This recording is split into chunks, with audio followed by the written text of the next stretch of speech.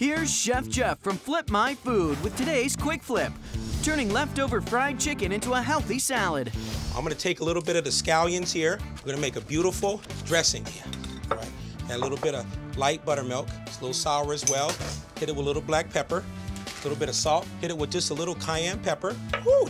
Now we're gonna whip it up really good. We got some beautiful iceberg lettuce. We're gonna take some little red onions. I got some bell pepper right here. Got a little bit of fresh tomato.